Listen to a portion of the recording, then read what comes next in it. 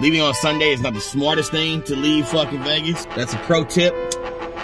You know what I mean? You usually say that shit for Monday or Tuesday actually is your better fucking day after the weekend is long gone. You won't have no fucking traffic. Just Collins Ave, my cookies will do. Pro tip, see I got the bag on me. Don't ever leave shit in your car whenever you visit anywhere. Especially somewhere like the beach. Somewhere where they know that there's tourists. You stick out like a sore thumb. License plate that's from out of state. They immediately look into anything, especially with a hatchback. They can see inside and see if you do have suitcases, bags, and stuff like that. I've seen it too many times.